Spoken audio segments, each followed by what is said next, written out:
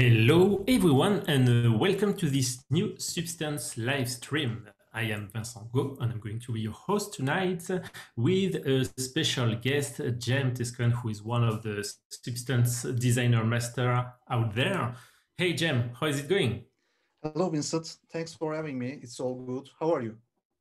Pretty good, pretty good. At home, quietly. Right. So we are going to be here for quite a while. I think, like for 1 hour and a half, something like that, or maybe more, maybe less, depending of the question in the chat. Talking about the chat, we have today, as almost always, Marine, who is here with Casimir. So if you have any question that you want to ask them or that you want to ask to Cem, don't hesitate to ask them in the chat. Just think about mentioning Substance by Adobe so we know what are questions and what is just random talks. We have a lot of things to talk about, but Cem, before to start, maybe you can talk about yourself a bit. I think you have some stuff to share, so maybe you can also share your screen so we can see who you are, what you have done, etc. So first, a Sure. nice Let picture me. of you, and we'll see your Right. screen in a few seconds, I guess. Let So me. just you just have to share it, and in All right. I it think I shouldn't missed be that long. part. Let me check it and share screen. Okay. Okay, so now we can see okay, we can see your screen, I I think it's guess. in presentation mode, right? Yeah, that's perfect. So we see your beautiful face first. Right. Just some image changes has been Yeah. made lately. Actually, myself just consists of I'm a statistician, not an artist in education way. Actually, I mostly work on self-taught ways of creating art for my life, and I was just started by creating CAD models, and I work on the production industry on steel, and I was a polygon modeler in hobbyist in a way at those times about 200, 2006 actually. Later on, I just got into procedural modeling and texturing stuff with the aid of the Substance software actually. And later on, I just created some environment designs, CAD models, plastic engineering kind of stuff. And I think there are different sides of creation on the industry, and I'm trying some of the disciplines. You can actually see on the these samples to see what I do. Mostly this kind of retro kind of environments I'm designing, mostly trying to model them with CAD models. I'm mostly using SolidWorks for this kind of creation of CAD models. And next, I move them to Substance software to like creating textures in PBR style and render them in Modo. Yeah, this scene is actually super interesting because I remembered when you share it, I think it's 2 or 3 years ago, if I'm not wrong, you Right. actually modeled all the asset, but not only modeling the outside of the model, but you also did everything that was inside and with SolidWorks. So Right. that was super impressive. The, Thank the you. the detail that you are putting within it. I did that actually on the Commodore PC here and the QuickJoy controller here. I modeled the inside parts with cables and electronic PCB boards. So that was amazing kind of approach on inside out modeling. I gave a name about it to make this kind of model creation because I just get myself an caliper to measure the things on the inside part and model them by trying to advance my CAD skills to achieve most of the details on the objects. Somehow, after trying this kind of stuff, I managed to um, learn how to make more realistic devices to look like they are manufactured. Actually, this kind of experience for me at the end. That's really good. It's almost like a character artist when we say start with the skeleton, then the muscle, then the skin. You do the same, but with manufactured objects. That's crazy. Actually, thanks. It's very entertaining thing to study on objects to see how they are created. They are molded or just bended or welded. This kind of production style is very entertaining when you try to reverse engineer a device on front of you to create this kind of things. This is one of the fan art which I do for Daggerfall game. I'm a fan of it. I played too much on 1996 around the year. So this was the whole set of Daggerfall related objects on a table to create this environment. This is a marmoset toolbag scene. I tried to actually this was a ray tracing scene previously, but I moved this to marmoset toolbag to get real-time ray tracing, refracting objects to translucent think of materials to get good results, which marmoset toolbag does this very good actually. This is another scene. This time it's from 90s with a PC and some kind of books. This is what I like the most. It's a portable, fully imaginary Commodore 64 device, which I wish there had been this kind of device at the time. So I put it to the other assets that I created, like it was manufactured on the product at the time of. This is another fan art of Fallout. This is Pip-Boy 500, which is the more primitive version of the other Pip-Boys. So you hold it on your one hand and use it. On this one, you can see the top right render as I created the inside parts as well, which I like on this kind of job. So uh, we can go on by the height map modeling thing, I suppose. And Yeah, I, definitely. I'm just looking if there is some question that we can see now if we wait, or sometimes we don't have that much for now, so we'll see later on. But yeah, that's crazy. Lots of stuff of retro art for the right, fans. Yeah, I think we can 3D print most of them because they're really cool. right. Actually, I'm also 3D printing some of them or try to create some electronic parts and create a case for them to hold them and use them actually. uh, Retro type of hobbies just related in a very large network. So you jump from one thing to another, and after a while, you see that you are spending too much time about these objects. So it may be some repetitive at some point. I'm trying to get myself out about it these days. This is another thing that actually I created some, compiled some samples about what we are talking today, which is height map modeling with creating models with textures actually. This is two uh, backface planar surfaces that forms a floppy disk at the end. So this one is a hi-fi system which is formed through simple planes, but I designed it with height maps and other material channels within Substance Designer with full of procedural nodes at the end. So this is the graph of the object.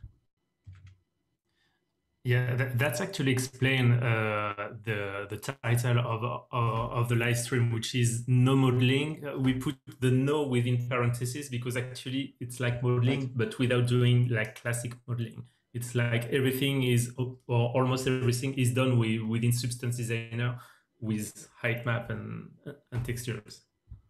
Right. We don't bother with vertices or polygons at this point.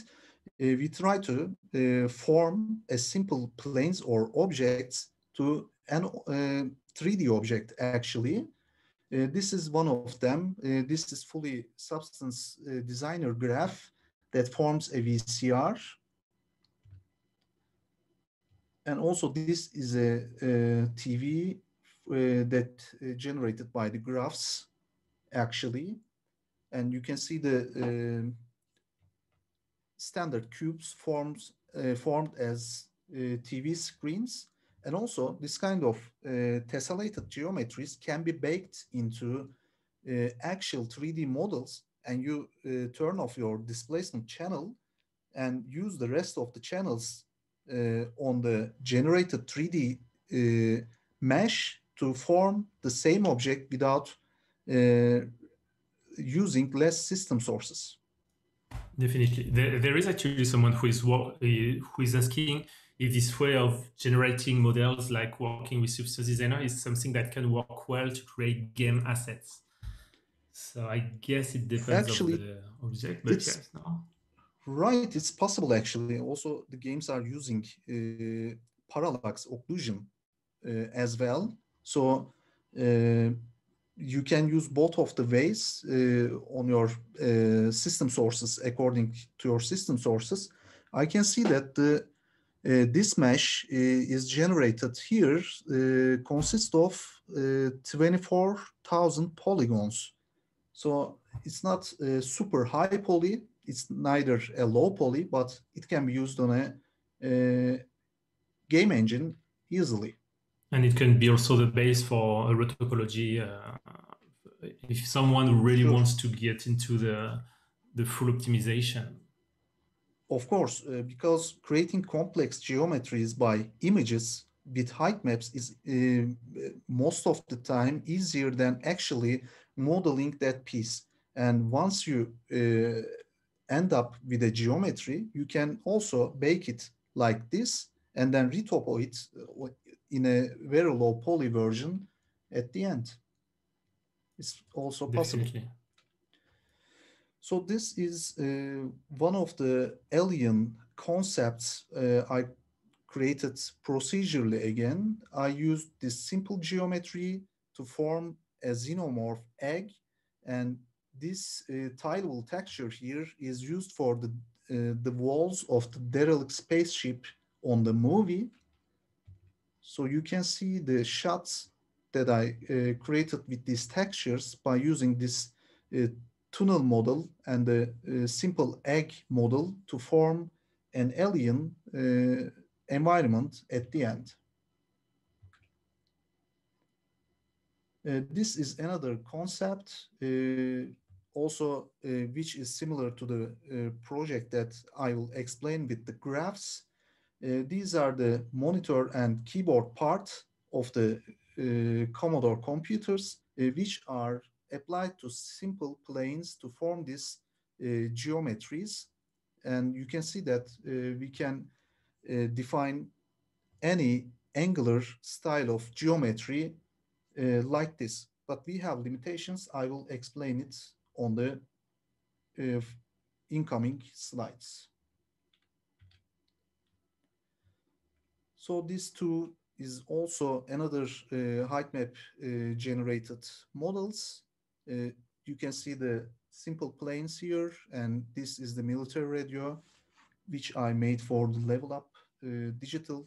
You can obtain its tutorial, and also this one with the phone dial pad and the handle is also on my YouTube channel, free for anyone who just curious about it.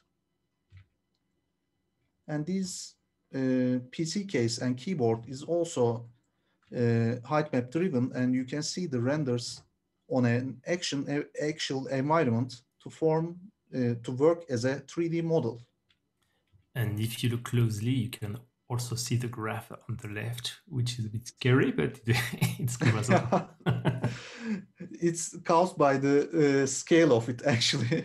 You can see that there are not much of complication, actually. There are simpler than most of the nature ground textures. If you ask me, you will see it. Yeah, for sure. We're going to see it closer. So now I guess a bit of theory about how you process about height map, actually. Right. The thing about these height maps, you can see the left side that we can only create a surface, we can only create surfaces which are extruded through planar or formed surfaces. But the thing about them, you cannot exceed the projection plane. What I mean by that is you can see that only the surface is here just needs to cover the projection area. If you try to form a triangular part like I showed here, you can see that we have a plane and then we have another extrusion, secondary extrusion there. It's impossible for this kind of tessellated displacement geometry. So we can only create conical shapes or directional extrusions. You can't create a vase-like extrusions by these height maps. Actually, it can be done with vector displacement, but which is out of our subject here. So only possible geometry is the top part, not the bottom part of this diagrams. And the other thing about these limitations of this technique is you can see that we have two surfaces which are formed by an height map here. You see that the projected type, the projected geometry in 3D on this tiny area, you can see that we have A and B surfaces, but our projection is directly made up from the y-axis or z-axis according to your software. So if you project some texture to B surface, which is angular at the end, you need to project your texture squeezed in a way to form the correct shape. For example, this B surface is 9.6 units of height. So if we project something here, we need to project it through the direct width of this surface, which is 6.2. This means pixel loss on this kind of surfaces, which I can show you better at this image. You can see that these keyboards Q and W textures are projected through top side, but the angular projection made to the sides of this keycaps are having some pixel loss or quality loss at the end. You can see the mip-map blurring on the objects at the end. This is the limitation, one of the limitation of this approach. Yeah, that's something actually to think about, because as you are you have to project vertical rays on a diagonal surface. Of course, it changes the texture space that you can allocate, but still, the quality is impressive. Thanks. Actually, these are 4K textures, so it was possible by this kind of resolution on this side surfaces. And mostly, it will be just 2K resolution will be enough for this. Should be enough for this geometry, but that angular shapes needed more high-res textures at the end. So this is the splash screen we have. Yeah, the one we used actually for the latest version of Substance Designer, which has been released, I think, 1 week ago, if I'm not wrong. If I am, Marine is going to kill me in the comments. Uh, It's yeah, about with that lots of cool actually. stuff. If you didn't update now. It's the new version is really cool. Right. This is the ambient occlusion and base color multiplied over itself to form this top view. Actually, you can see that I used icons at the side part of the buttons as the substance designer's icons on the menu at the end. And this is the graph of this form. Actually, the height map part is just this three frames, and rest of them is the other channels, mostly of base color keyboard stamps on the graph.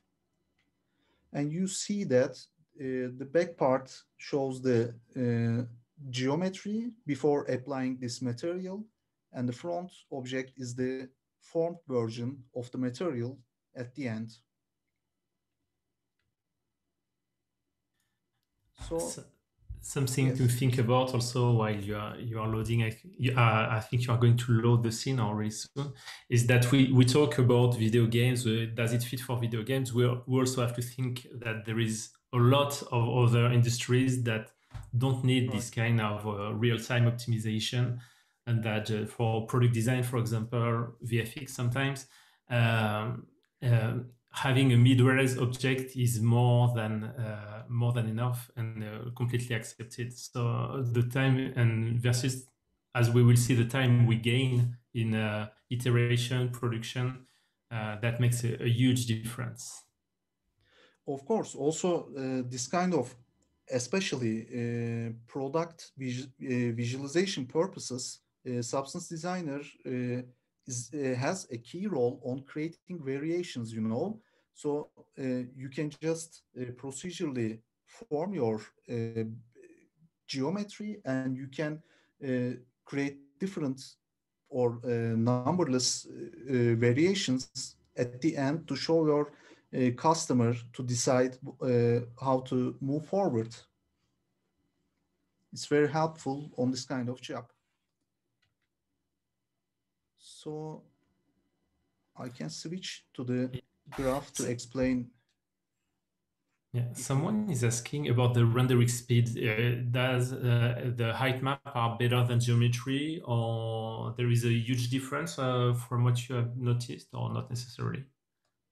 Actually, on the ray trace engines like Octane Render or any other GPU or CPU render engines, uh, height maps are used on micropoly displacement kind of deformation, which is not basic tessellated geometry like we do on the real-time engines. But you see that we have this uh, tessellation on the substance designer's real-time viewport.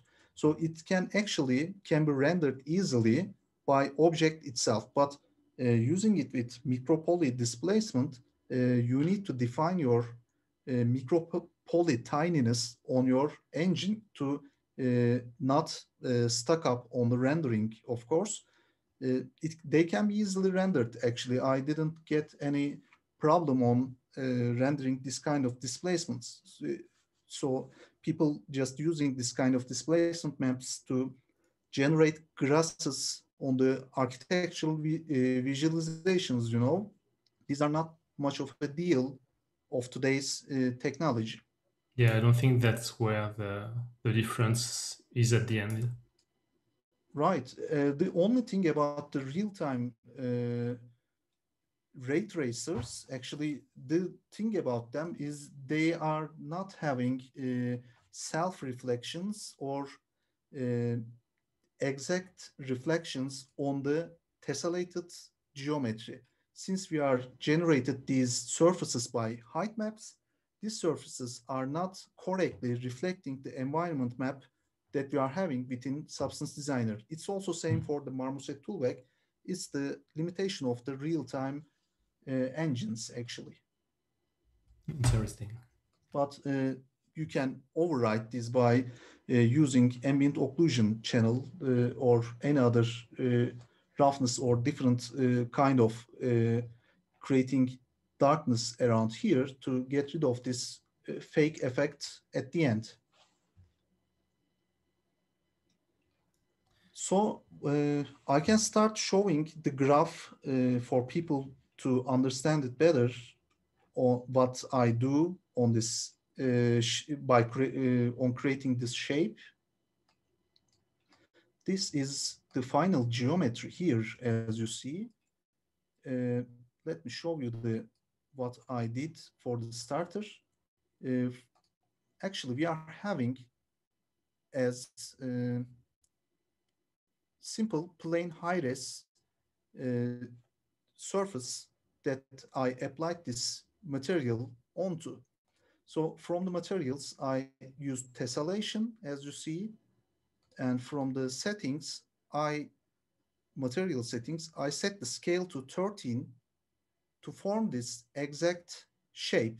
You can see that if I drop down it, you can see the planar surface of the geometry, and we can exaggerate it by changing the height scale at the end.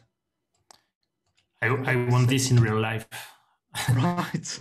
Yeah, so It will yeah, be so I can great. put it in my bag, and when I am home, I can just displace it and start working. Right, we would roll it or Yeah, just fold it to our pocket, right? exactly. That will be great. And I will move this 3D view here, and we are having 2D view right here. This is the base color channel. And I will show you the graph of this temporary height preview graph. Let me show you what it is.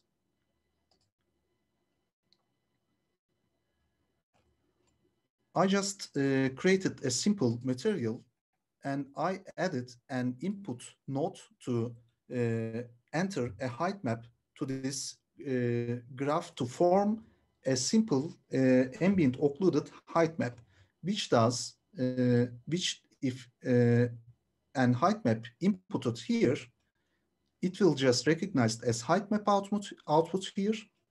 This will create ambient occlusion and generate the output. Also, I exposed the height depth of this ambient occlusion channel to adjust on while studying on the graph. So one final thing is the imported inputted height map just generates a normal map and directs it to the output of normal channel. Other channels are simple. We have a gray base color, a middle gray roughness, and metallic is off, full opacity, and emissive is black. I just I just see a question in the chat, which is funny actually, because the question is, where did you make the height map? ZBrush, Mudbox, but no, actually that's the full point. Everything is done in Right, Substance Designer, and all the height map is made within Substance Designer. of So course. it was Antoinette 737 who was asking that. So yeah, that's the whole point. Everything that you see is done and modeled, let's say modeled, within Substance Designer. Right, these forms are generated within the software. You can see that if when we start, you will get better it on the creation style. I started with a simple shape and generated a rectangle at the end. I used some transformation 2D nodes. Actually, don't bother with them. These were just adjustment transformation 2D nodes, which I did after completing the graph to position the shape for my rendering purposes. These are the starting shape of the object. For this kind of extrusions, you can see the result by connecting this temporary node. Actually, I created this for showing you what we are having at this point on the 3D graph. I will drag and drop this material to the 3D view. So it forms the actual stage that I have created here. And you see that this rectangle just forms a simple rectangle. Next step, I used Blue HQ Grayscale. Uh, I just want to mention that always use blurring on your height maps. If you do this kind of sharp shapes to generate forms, you will end up with crispy edges at the end. To get rid of these edges, you need to just tessellate your geometry more to make it consume more system sources. Get rid of this effect, you can just blur it, and you see that after I blur it, you see that we have more smoother result and less crispy edges at the end. So, but this shape is not lets us on having sharp corners like we are generating a hard surface model here. So I used a curve node to form the sharpness once again. But this time we have tiny roundness at the end. As you see that on this curve node, I just had a slightly rounded point to form this roundness. These are actually trial and error kind of adjustments because you try to get your form first and just turn back and adjust other things to get the shape you want to achieve. So I blurred it next, and the thing after that, this is the boundary of the object at the end.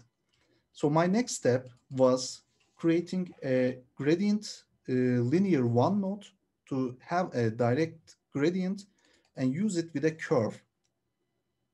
You see that curve node has the shape of my profile of the case which I want to generate with a 3D model. When I connect it to here, you see that we are forming the general form of our target. So after blurring it, let me set to 2K to make it calculated easier. So after blurring, you see that we have this form by just using this curve. And finally, after blending these two shapes together with multiplication, this is the basic shape of the computer that we are trying to create. Yeah, so you are relying a lot of the on the curve node to define all the profiles or Right. of your shapes. Actually, curve node makes amazing job on creating this kind of complex geometries on while you can adjusting it easily, like you see, just grab this and form different shapes at the end. It will be easier to form this kind of objects. So after creating this shape, I go on by generating the top grid of the object. The top grid is the part that has the object has this grid part and the labels. It was easy to create. I just created a simple line with tiny rectangle shape. I use distance node to form a slot shape, but it has a transition at the end because of the nature of the distance node. And by pushing down all the levels, uh, level handlers on the levels node, I just end up with having a mask of the outer boundary of the shape. So I scaled it here several times, scale it more, and positioned it to the right side, which consists the powered LED label of my shape. You can see that we have four nodes, which makes mirroring and positioning of this right side of the label to create this label. I just mirrored the previous shape by changing the mirror axis here like this. This was important for me to enlarge the label by preserving the roundness of the ends. So mirroring was the great idea on creating this label. So I blended them together by having two of them. I just dropped down the levels here. And next I made, I used stripes node to generate these grids. I leveled down the top white level down to adjust the brightness of this grids. And next I have blended this together on forming the grids with the labels. That's I really hope cool. it's understandable on, or hope I'm not Definitely. passing too fast. No, I think it's fine. People seems to be super happy in the chat. Actually, you are going to be really happy because I don't know if you get the chance to test a bit the latest version, but we actually improved the curve node and the distance node. So Great. as you are relying on them a lot, I think we'll see even cooler stuff. Amazing, yes. Really soon. But yeah, the reaction are really great so far. I'm just checking if I have a few questions for you. Right. I think we are answering by showing is you say when you start to work on the height map, do you begin for a neutral height like a gray one, 127, or do you start from black and adding on top of it? I used from black and to the white at the end. I'm not using the middle one because on this shape we were having this end up with rounded with the actual geometry, but it will be simpler rectangular shape at prismatic shape here. So the 0 point was my starting point on generating this extrusion for this model. Yeah, you knew that you wouldn't carve into into the Right. anyhow. Yeah. Let me check. I have two other question. Oh, this one you answered a bit. When I generate a height map in Substance Designer, I keep seeing lines surrounding every details. So you show that during the blurring aspect, you can add a small blur to remove it. You can Right. also make sure that you're in 16-bit in the graph. That will give more grayscale information to reduce this effect. Right, actually, when you drop down to L8 here or 8-bit color space, you end up with bad geometry and bad roundness on the transitions. It is a problem. And also the blurring mostly should be made by using the Blu-ray grayscale node because high quality blurring by changing this quality adjuster to 1 works better. I suggest to use this on the height maps. And We are next, going to improve the default one, by the way. oh, great. Actually, that will be amazing. I was very curious about the curve node, by the way. I will check it in ASAP. Yeah, let's stop the live stream and look at it. And also, someone is asking, are you planning to do this any step-by-step tutorial somewhere, like Udemy on Level Up? So you made one on Level Up, I guess. You said. In my YouTube, I have a free height map modeling tutorial, which is about 8 hours, I suppose. You can check it. Also, on my ArtStation profile, there are several tutorials if you want to pay, actually. But for the starter, I suggest to check my YouTube channel with the free content. Yeah, and I think it's always good to reward artists. So let's just have a look at the Level Up ones and the paying one. It could. You will learn many stuff anyhow.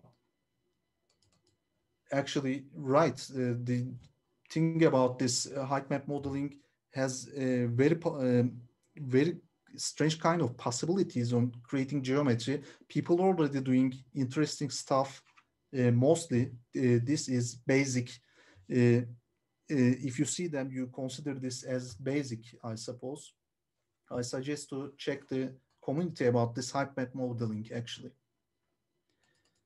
And for the grid part, I just isolated this area by this shape and move it upwards and blend it with the rest to form this only grid part to be subtracted from the base geometry that I have. So this transformation 2D node, which makes this placement, I did this afterwards by adjusting the graph. So this is not a linear workflow, you know. You need to come back and adjust everything once more to get the best shape you want to achieve. So, for the considering the non-destructive workflow of the Substance Designer, it will be easier for you to just adjust minor details like this. So you see that here I just subtract these grids from the actual geometry here, and you see that we end up with this kind of grid pattern and label holes here at the end. So my next step was to form the keyboard hole at the case. To create that geometry, I started with simple rectangle once again.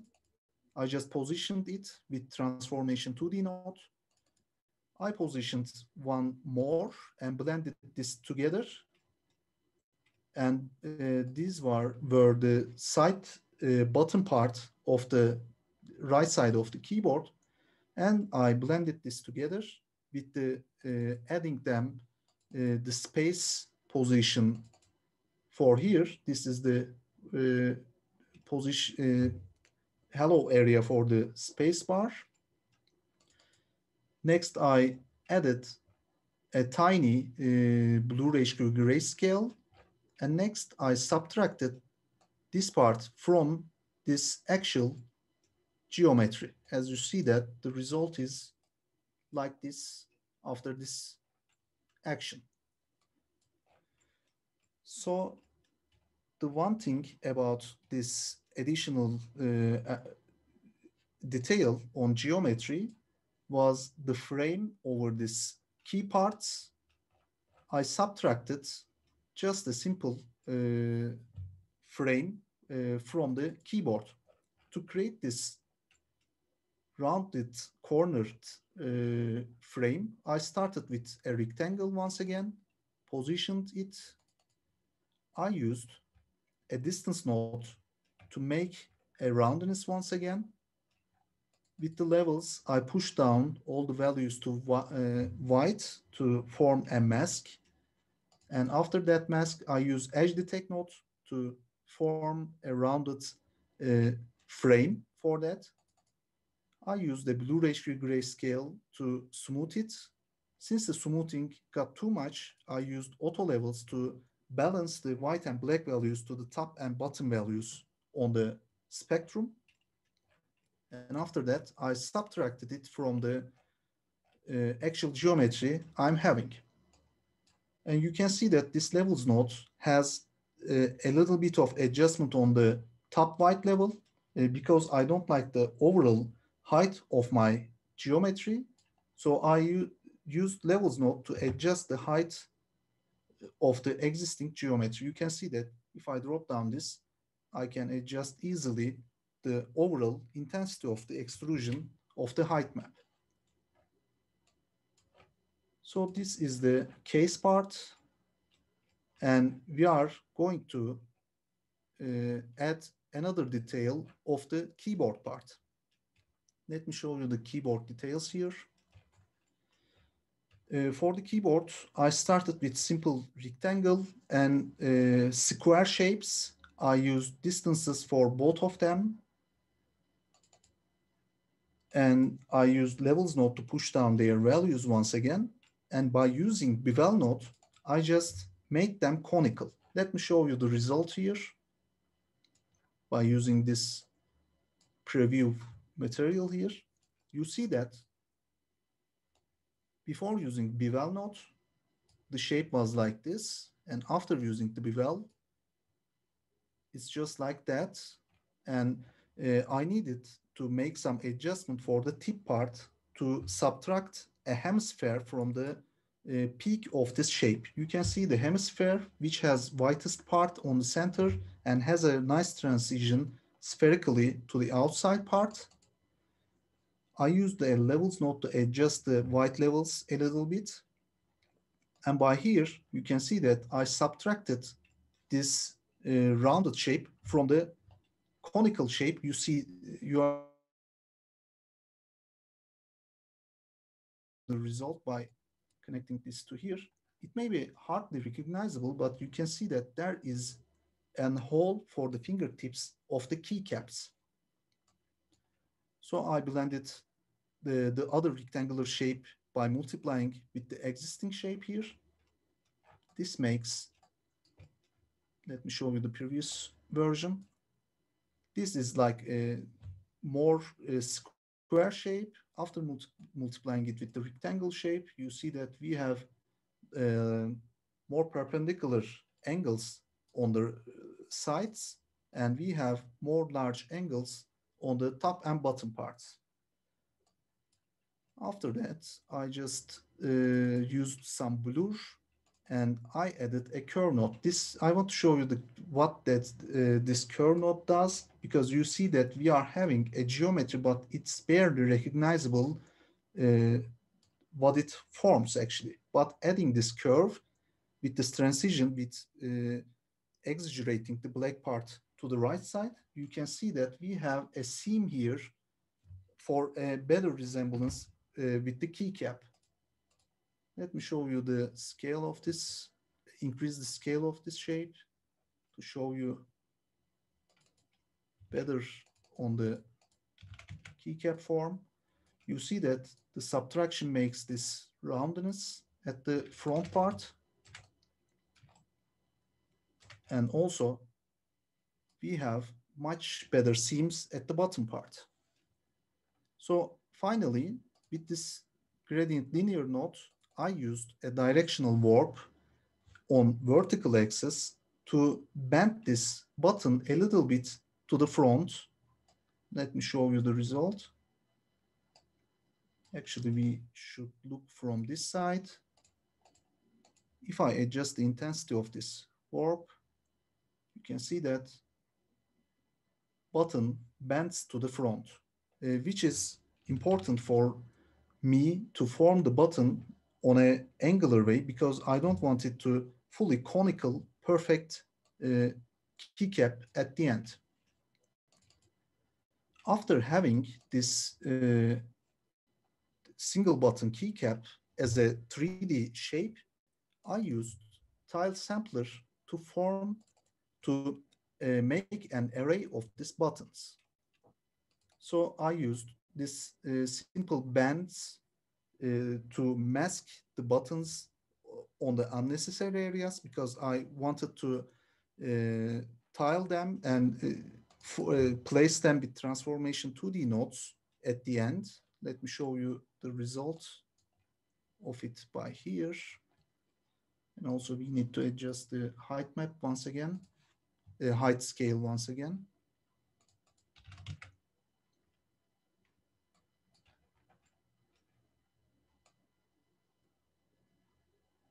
After tiling, you can see that we are having the forms of these buttons. Also, I will adjust the height depth of the ambient occlusion here. And this is That's the really cool. general Yeah, there is tile actually of, some discussion in the chat about, yes, but maybe it's quicker, or whether it's faster or not by modeling. You may want to think also about this, like comparing, for example, Photoshop to Substance Designer for modeling. Like in many cases, it may be a bit longer at first, but the fact that you can save your work as a tool that you can reuse, and it's more in the iteration that you can say. We'll see that later on, because you're going to show at the end some variations, but the variation are, once it's the system is set up, you would gain a lot on this side. So yes, it could take a bit more time for especially for a new user at first, but at the end you can save a lot of time in iteration. Right. Actually, after you complete this shape, for example, you can change the position of the whole keyboard in 10 or 5 minutes, actually. Otherwise, you needed to adjust everything on your 3D model once your customer uh, tries to change the geometry, you know.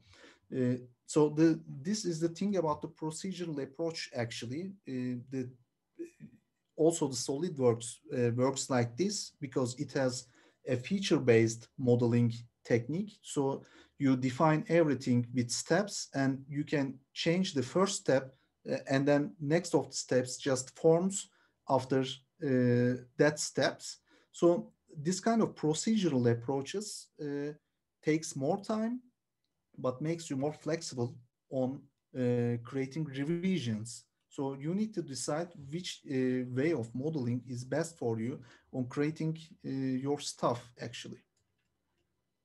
And also sometimes it is easier to create shapes with images, you know, because this keyboard part, single keycap, may take so much time for many people on creating the roundnesses, fillets on the corners, or the bevels of the actual bending Yeah. would be very hard on trying to make it with CAD modeling, actually. Yeah, especially adjusting them, making them first, yes, but adjusting and reiterating, meaning adding, removing polygons to do it. Yeah, it can depend.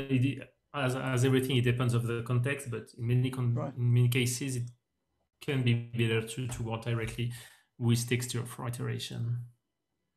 Of course, this technique can't override anything, you know, because it's just another approach here. So you can use anything you want. So I made the same approach on creating the double-sized or 1.5 sized buttons. So I tiled these buttons with simple transformation 2D nodes, and at the end, you can see that they are added to the general shape. And finally, for the final buttons here with the space bar, I completed the positioning and extruding the or creating the height map with the same way to form like this. Spacebar just has a bumpy top surface, uh, unlike the other ones. So after that, I just use a levels node to push down the white values and made a blending once again by a linear dodge kind of blending to combine the existing geometry with the uh, keys that I created so far. I'm adjusting the height scale once more, and you see that we are having, we already completed the general shape like this. I will increase the height depth for the ambient occlusion. This helps us to see the cavities or the general geometry problems on the surfaces. So it looks cool so far. And I guess you imported directly an image of a keyboard within Substance Designer to place all the keys. No, actually, No. you mean this part. Yeah, the crazy part. Yeah. Actually, it's the partially crazy. You know, I made the passkey characters of the Commodore 64 keyboard by using the shapes of the Substance Designer. These passkey characters of the Commodore 64 are like or similar to the ASCII characters of the PCs.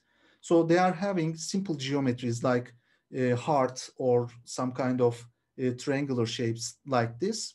But I didn't do this on Substance Designer keyboard because I needed these icons here. I just screenshot them and stamped them to the keyboard. But this part, this icon part, uh, just here, they can also be done with Substance Designer, but it will be so much efforts needed to do that.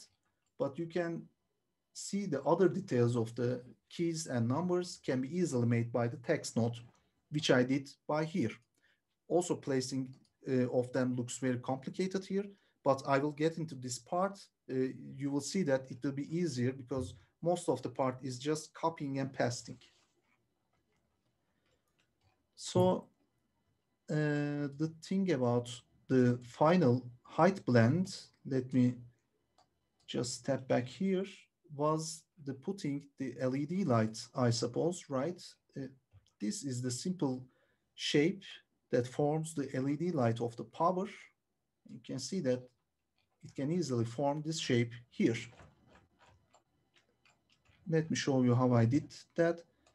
I created a simple hemisphere for the rounded LED light tip and used another shapes for masking and generating frame around the LED light.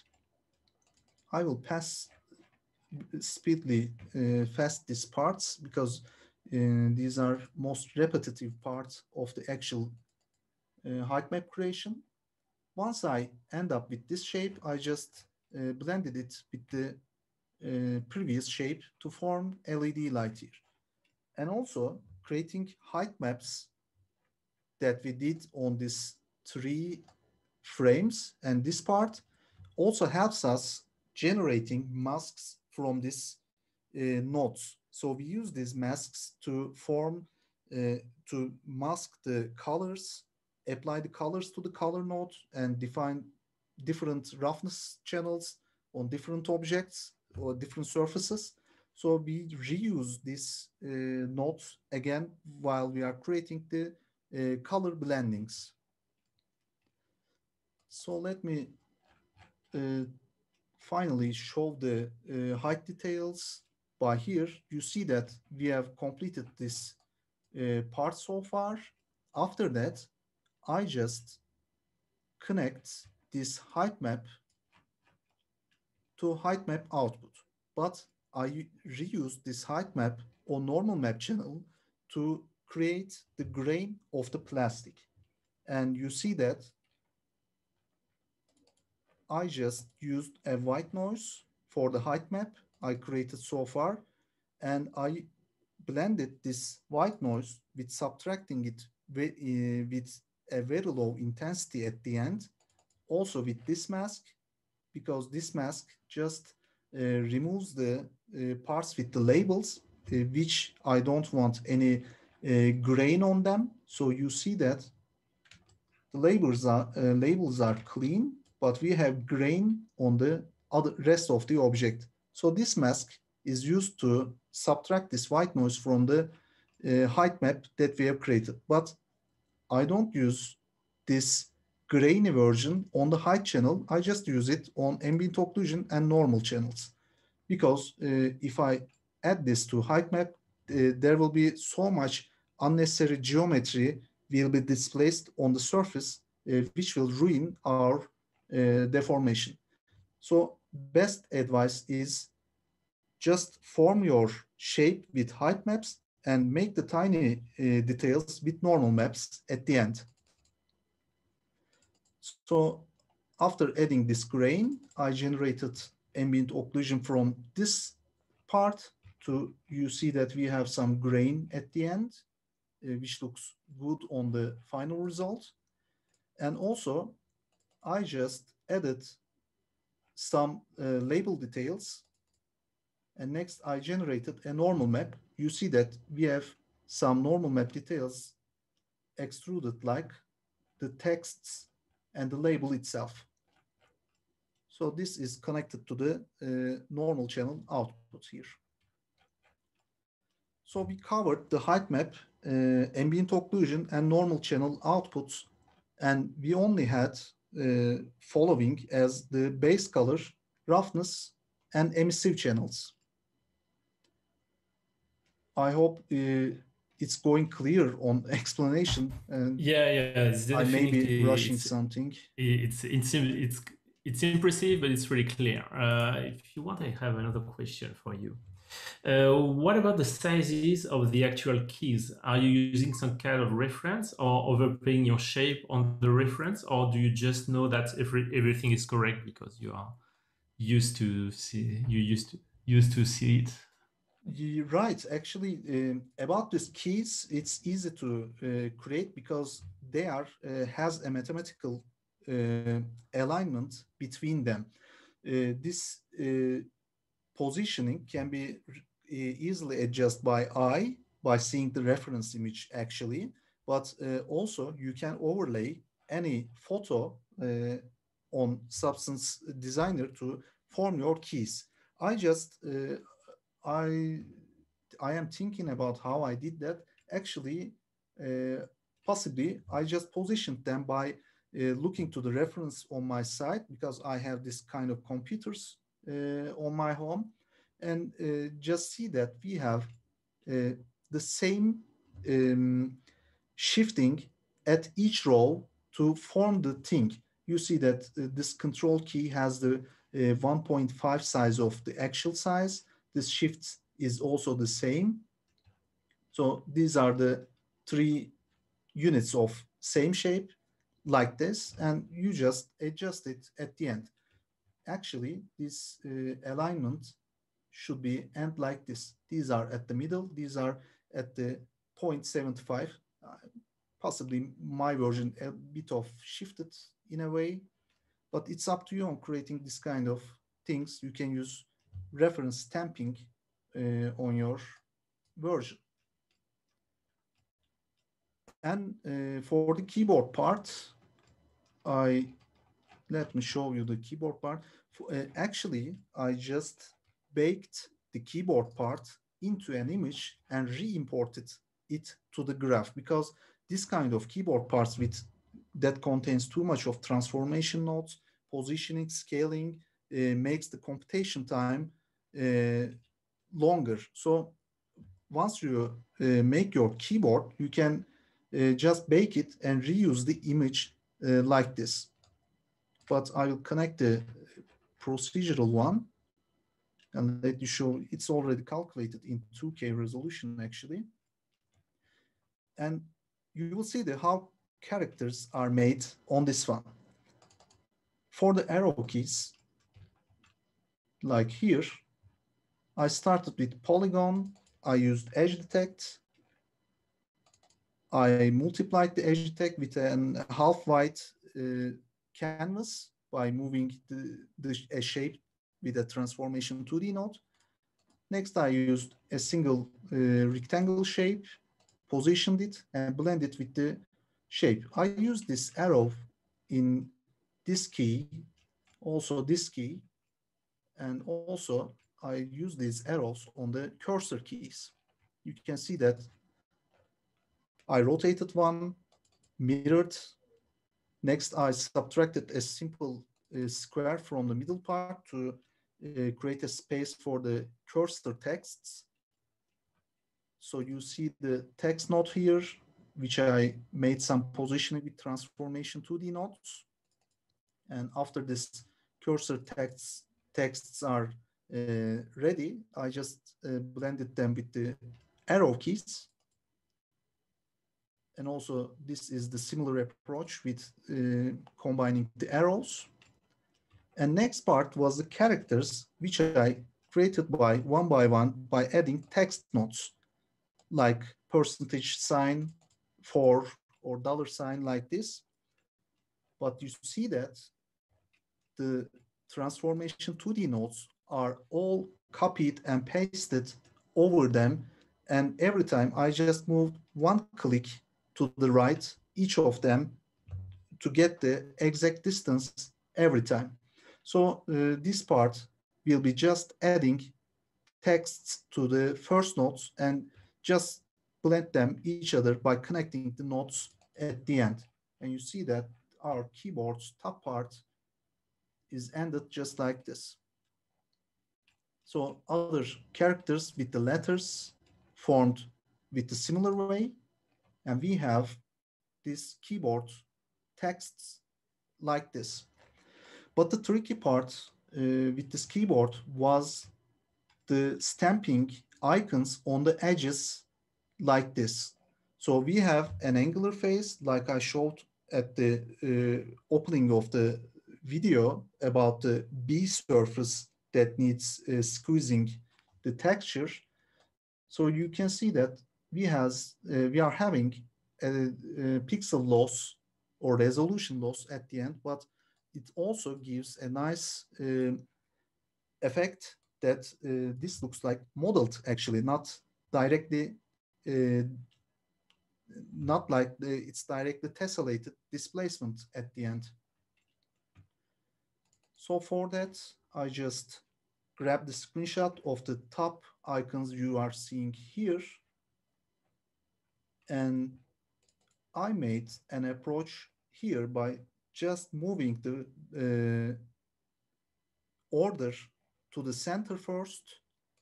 And by this transformation 2D node, I just scaled up the whole image until I reached to the one single icon at the end. And then I just scaled down it once again. But you see that once I scaled down, the rest of the icons got lost. And this way, I just made the positioning transformation 2D nodes. And you see that I added these texts one by one, side by side at the end. So each time I just grabbed one of the icon from the order, and I just blended them by positioning over the keys.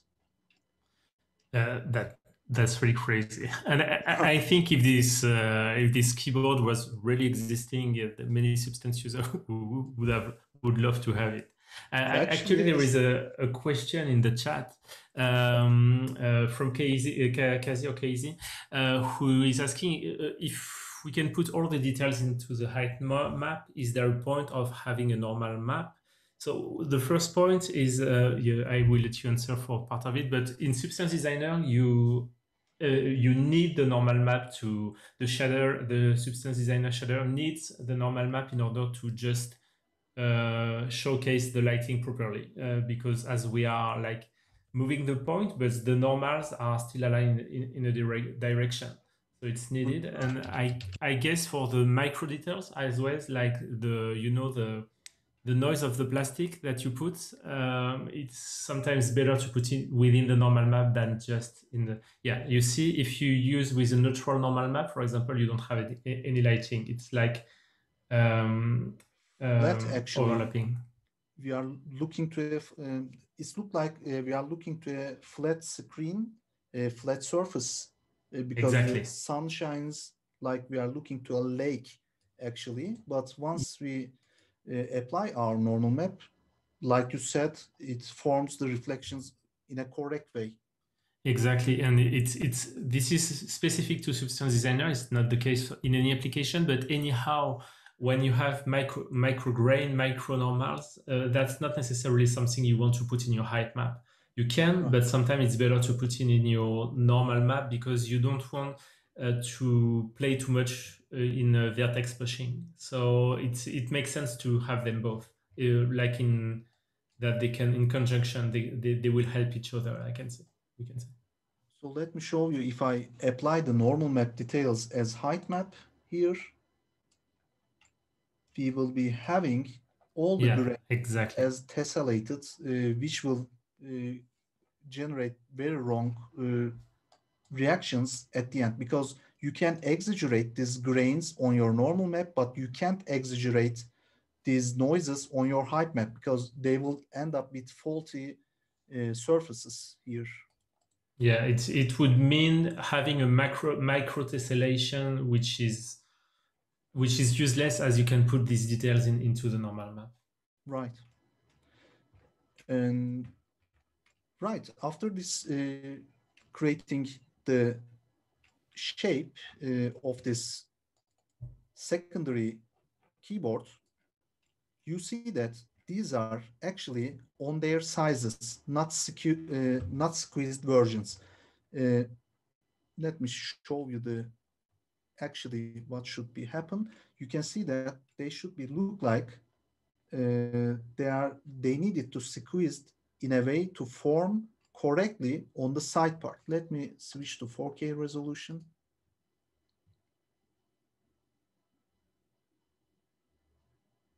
And you see that we are having a rectangle, we are having a square shape of the, actually it's picture bitmap icon here. I needed to squeeze this icon set in a way of, let me show you, this way, because we have an angular surface and we need to squeeze our texture that we need to put here in a way of showing correctly at the angular surface. To do that, actually, I just grabbed the final layout first and I made it a simple band. And with that band, I just isolated each group of rows on the keyboard just like this. So I isolated every row by multiplying these rectangles with the keyboard shape. So I had 4 rows on the keyboard. And next I added this transformation 2D node to squeeze the shapes to make them look normally at the angular keyboard part. So once I did that, you see that we are having this shape formed as this shape. So after squeezing all of them, I blended them once more. This time I ended up with this shape. And finally, I just blend it all together with the existing numbers. And you see that the secondary functions of all keys has squeezed in a way to look normal at the angular side. This is the angular projection trick with the transformation 2D node. That's awesome.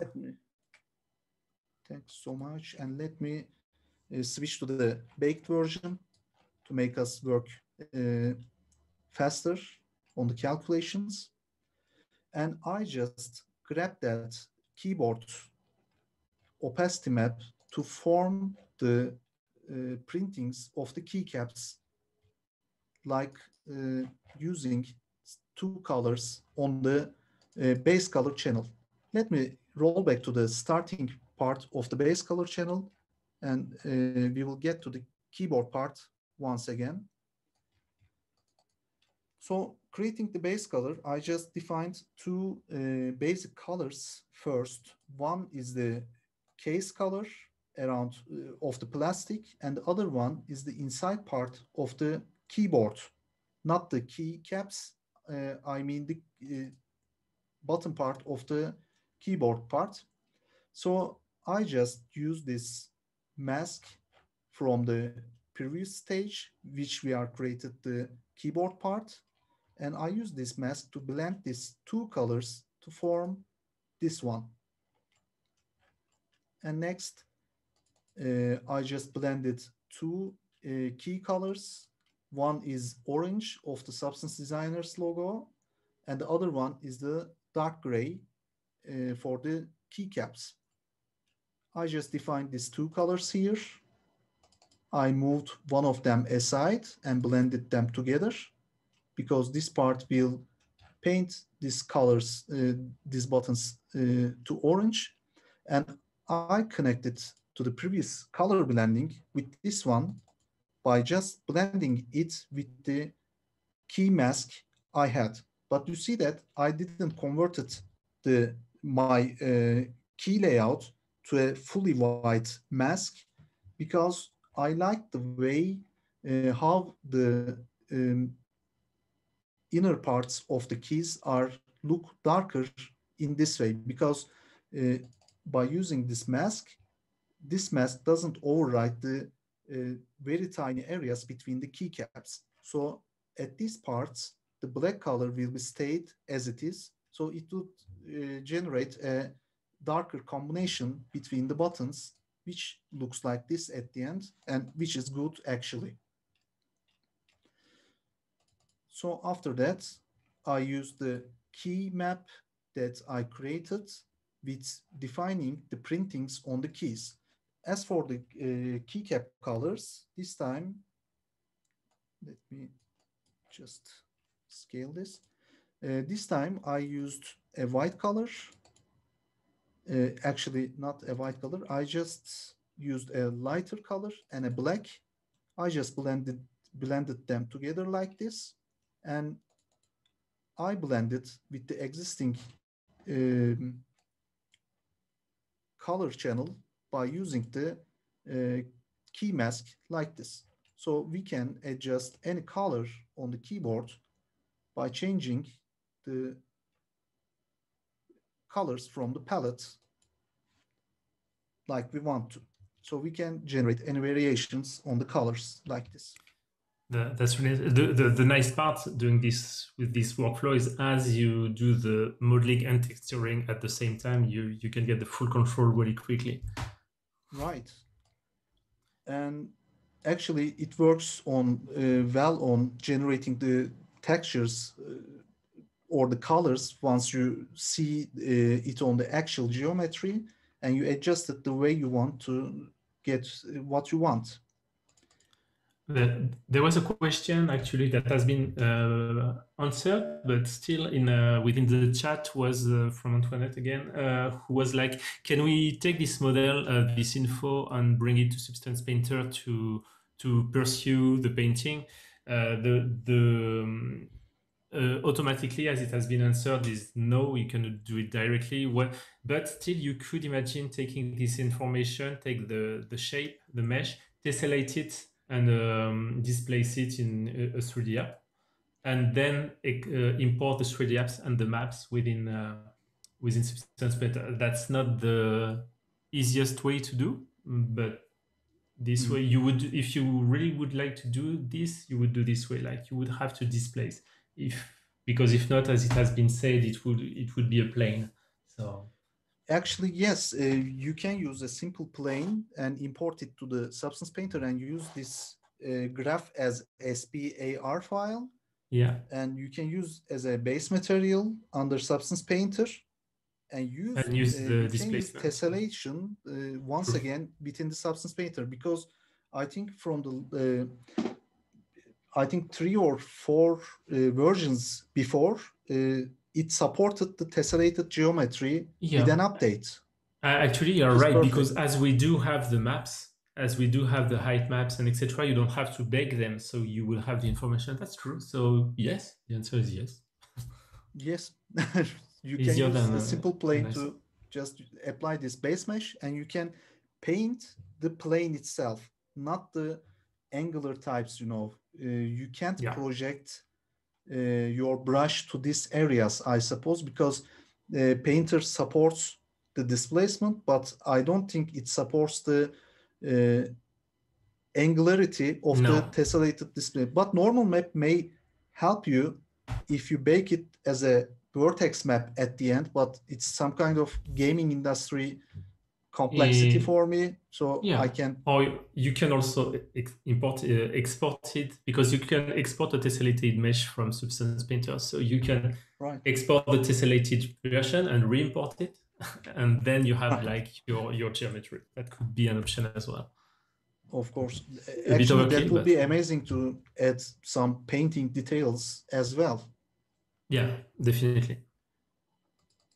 And after creating this button colors, button printings like the beige and black colors at the end, I just stamped the labels to the base color channel. Let me show you the labels. So for the labels, I started with Substance logo. I didn't made it again with procedural way. I just imported the logo from the Substance Designer's webpage. But as you see that our label has a linear layout, but the logo we are having has some height differences with the text and the logo itself. To make them even on the height, I just created this mask and isolated each text and logo itself. And then by using transformation 2D nodes, I blended them together once again to form a better layout for this label aspect ratio. So I added a text node which is entered as 8-bit because the concept of this device is 8 bits at the end. So I put them to their position, and also I added another text node for the power button here, power text here for the label, and we are finally I had the text for the label part. So after that, with the text, I used another label masks, and finally I ended up with label itself and the text and use this on the normal map to generate a little bit of bumpiness on the text like you see here. And besides the normal map tweaking here with the texts, I use this text for the base color blendings as well. But before that, I defined some color stripes by combining different colors here. I scaled up all of them because firstly I was thinking about something different by holding the rainbow effect at the middle and putting the other colors at the outside. Then I just changed my mind and too lazy to form from the start. So I made it from here to create the shape once again. So I had this rainbow color effect, made it angular, made it positioned to corresponding area. And after that, I just simply created horizontal stripes once again, scaled them and positioned them here, and multiplied the actual base color, label color, with this rainbow effect to get this result. And you see that also I had some gray and orange color blending and use this text to form the logo with the orange color here and the substance text with the gray color at the end. And the rest of the texts formed like this. So this will be the label part, but we had a power ring over here which holds the LED light. So I used the frame of the LED light as a mask for blending the black color with the rest of the labels here. Ended up with this. And also I made a dark red color to multiply on the base color like this. Actually, we have an emissive channel for this LED light, but once we define a black color for the emissive channel, we have this dark red color, like it shows that this red LED light is turned off in a way. So it would be necessary for blending for the base color. And That's checking great. to see. People are impressed by the details and the dedication you pass on how to do this. And how long does it take for a project like this one, at least for the first iteration? Because I think there is a difference between making it once and making the variations. But for the first one, for example, to make this. Actually, right. Actually, this was the Commodore 64 type of geometry at the starting point, and I made that graph fully customizable in a way of changing the motherboard with the key caps, also change the actual case by using switches at the end. But starting a thing like this from scratch almost takes 1 day, like 7 hours or 6 hours, or many times for the easiest, if this wasn't having a keyboard or a much less complexity at the end, it would take about 2 or 3 hours at the end, because this way, once you get into it, it gets very faster than 3D modeling actually. Because I remember modeling this kind of original Commodore 64 keyboard in CAD modeling software. I remember that I spent 3 days for it on just texturing it with Substance Painter. So you end up with 3D texture painted model here. But even in a time of texturing uh, time, you get the final result on most of the cases. This is very fast way actually, but you needed to uh, just get used to the blending styles, height map limitations, kind of things actually. Once you get used to it, it takes less time at the end. Great. So that's really good metrics because, as you say, you are really used to work this way, but still, it's super impressive to do it in 1 day. So, if people want to challenge Sam and do it faster, don't hesitate to Right. share your work on ArtStation. I'm sure there are people way faster than me actually, because the last part of I saw the meat map challenge, and people were painting crazy things like they are using ZBrush on the painter actually. So everything can be happen with the people that gets used to using height map details on geometry deforming way.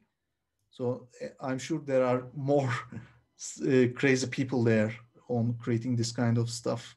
Yeah, but by the way, James, sorry, has been one of the. I think it's the third time in a row that I have someone who will participate to the Insanity Awards. So you have been nominated once or twice for your work. So you I are one think of the I crazy people, at least once, right. with your TVs. Right.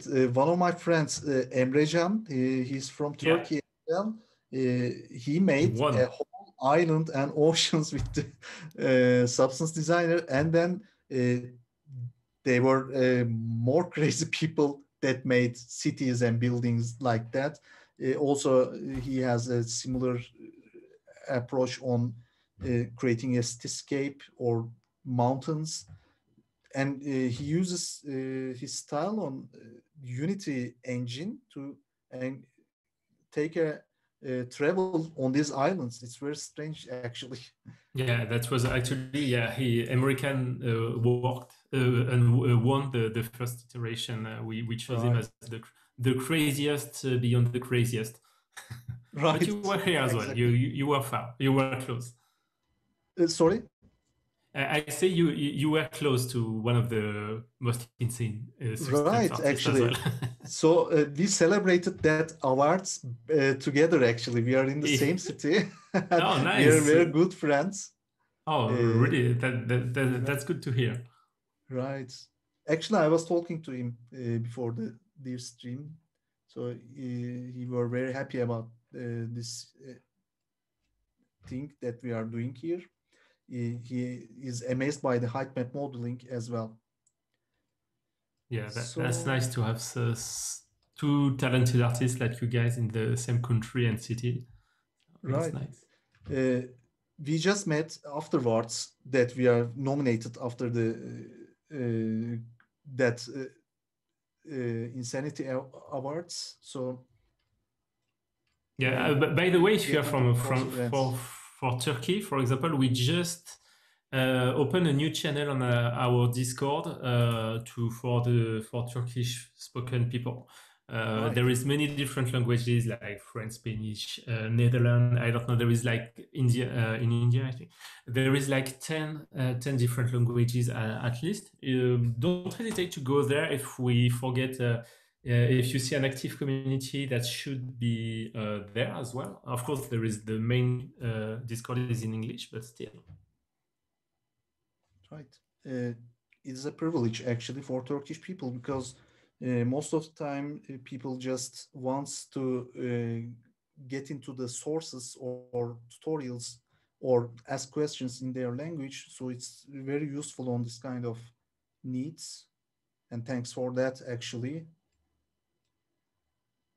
And I'm checking which part I missed to explain. And the only thing about the final stage was the roughness channel blending of the object. So for that, I again defined a simple gray color, which defines the base roughness value of this shape. You can see that if I adjust this one, the overall roughness value changes according to this color. So I subtracted a white noise from this gray color to get some variation at the end once again. I just subtracted the keyboard part, and next I used the height map in another ambient occlusion channel. I generated this occluded result. I inverted it to get a dirtiness as a roughness there. And I blended with add linear dodge style of blending with limited opacity at the end to form this keyboard's dirty areas, not so be shiny at the end. So I connected this part to the roughness channel. For the metallic part, I just have the texts like I needed them look like a little bit metallic because they're also um, extruded from the surface there. Like we have a pressed label here. And after that, we have emissive channel just for the LED, which is red. And I have the opacity channel to isolate the shape from the rest of the plane that we are applying these textures to. If I just assign a white color to opacity channel, you can see that our shape just extrudes from the plane like this. And this is it about the design process within Substance Painter. And also I want to mention that if I invert the ambient occlusion channel and blend it, the base color channel with a black by using this inverted ambient occlusion channel as a mask, we end up with a nice 3D looking result at the end to see the deformation better on the object with different occluded result on the base channel. So Yeah, this that's a covers nice the trick. creation. Thanks. And also I can show you the model in Marmoset Toolbag. Meanwhile, it's loading. Don't hesitate, guys and girls, to ask your question now, because we are going to reach slowly the end of this live stream. So meanwhile, it's loading.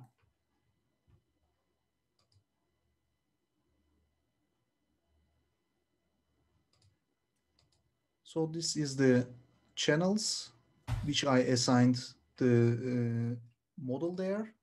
And I you can think we don't see, see Marmoset so far. oh really? Let me control it. Yeah, here we go. All right. If I assign a simple texture here, you can see that the whole geometry we are having is this. Let me disable the table. So once I apply the texture, it forms like this. And you can see the scale of the displacement applies like we are having on the Substance Designer. Actually, the same amount of tessellation that we use on Substance Designer also applies here, because we were entering 13 as the scale of the tessellated displacement. I'm entering here 0.13 to get the same result in Marmoset toolbag. And you can even create close-up renders with nice amount of depth at the end. Sorry, I think we still see Substance Designer again. Oh, really? It's beautiful. It's still beautiful. But if you're showing stuff in Marmoset, sometimes it's switching I'm from... not sure how to switch, but is there a change Okay, right yeah, now? yeah. Now we see Marmoset. All right.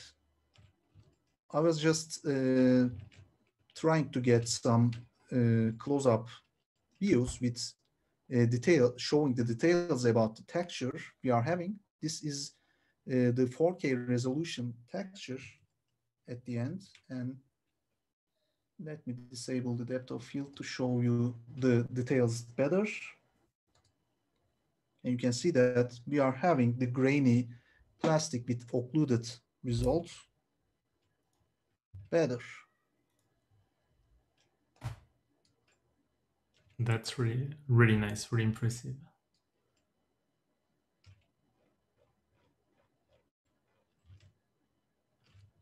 Right. So you can use, you can create product renderings by this kind of tessellated displacement as well. Yeah, and it shows that it works really well in other applications like Marmoset and any application basically that can handle displacement Right. couldn't handle this. I guess I don't know if you have some more content to show, or I think we are more or less done. Right. I think Actually, that was the whole content I'm going to show you today about the creation of this. which is already really impressive. So I guess we have time for some for Q&A. So we will. Meanwhile, we are launching the Q&A screen. Don't hesitate to send your question. We are going to look at this. I'm going to look so far. Yeah, so it has been answered. If it takes more or less time using Designer compared to actual modeling, so for you at least it takes less time right now because you are so used to it, and with an experienced artist. I think you had some pictures of variations of the keyboard. I don't know if you have them as well. Let me see. Right, we had created the previous designs for this kind of shape. If you see my screen right now, Yeah, we can see it. These are the different types of graphs which are also applied by using switches and other transformation nodes to generate different case styles at the end. You can see that the one type of the keycaps just uses the angular key printings, and the other ones has the icons placed on the top of the surface of the keys. This is also an approach of the existing 8-bit computer, which is Commodore 64 here. They used two types of keycaps on their manufacturing style. And you can see that we can have different close-up renders of this variations at the end. Yeah, and once again, if you just came, there is no actual classic modeling. Everything is made through height map and displacement in Substance Designer. So I had some question which disappeared. So I guess we are good. Actually, yes, someone was asking on if you can talk about it. What's your actual project? What you are working on right now? The one I'm working on is a CAD model right now, which is a material scanner. The one I'm talking about, my hobby projects actually, which is a CAD model with a detailed way of mechanical design. This time, I wanted to apply some sheet metal style of details on this kind of object, which looks like a handy cam at the end, but it will be more futuristic in a way. I'm still having doubts for completing it. I have already added enough detail on the style, but couldn't end up with the thing I satisfied with the final look of it.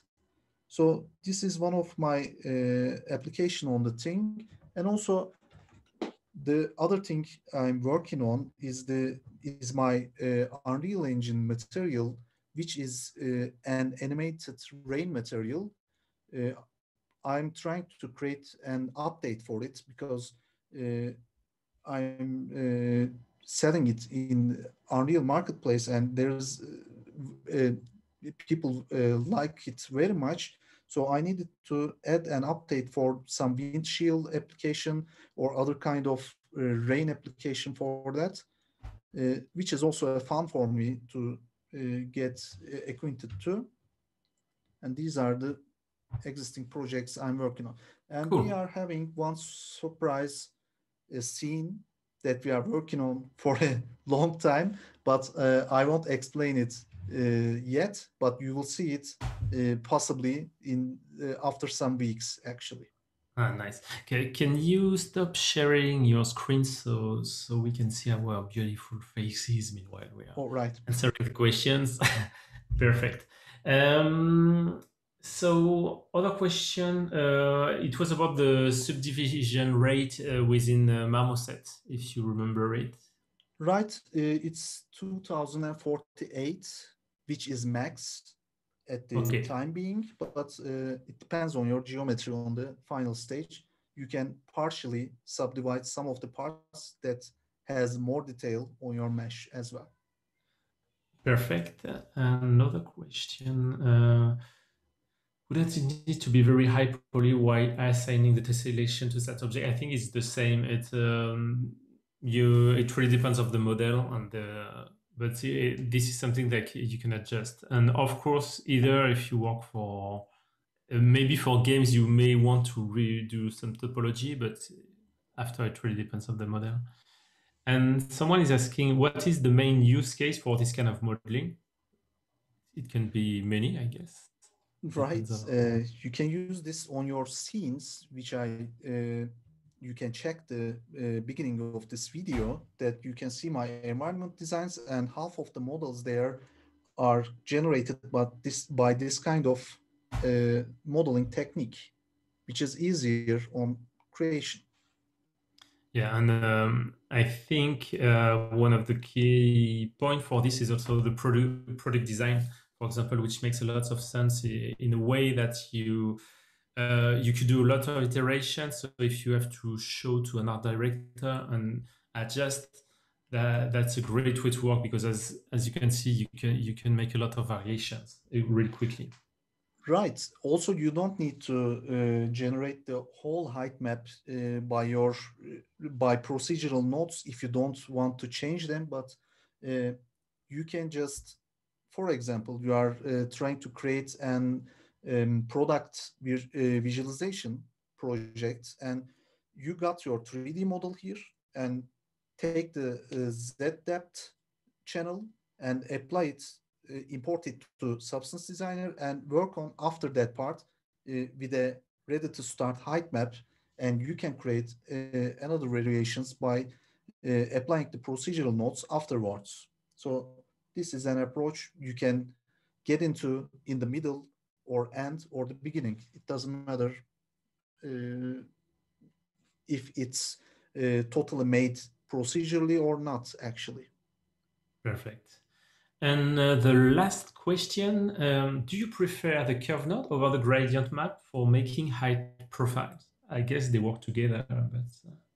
Right. At the start of the case shape, we did that already.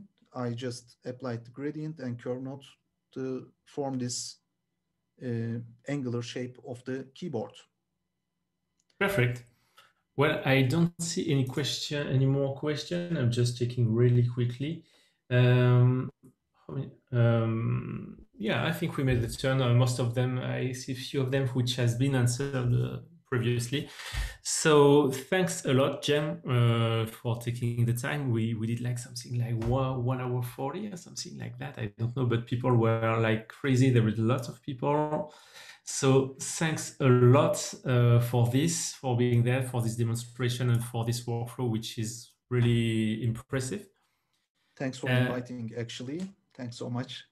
Yeah, it's a pleasure. It's a pleasure, and thank you guys in the chat, or if you're just watching, for being there. The next live stream will be in November 6th with Vincent Desrosiers, who is also a Substance crazy guy. I'm inviting you to be there as well. We are also in the middle of Adobe Max, so don't hesitate to go to, I think it's adobe.com/max. There is tons of conferences on, of course, all the Adobe products, but also a lot about 3D related content, talking about Substance Painter, Adobe Dimension, Adobe Aero, and many more. So be there, and thanks again, and see you soon.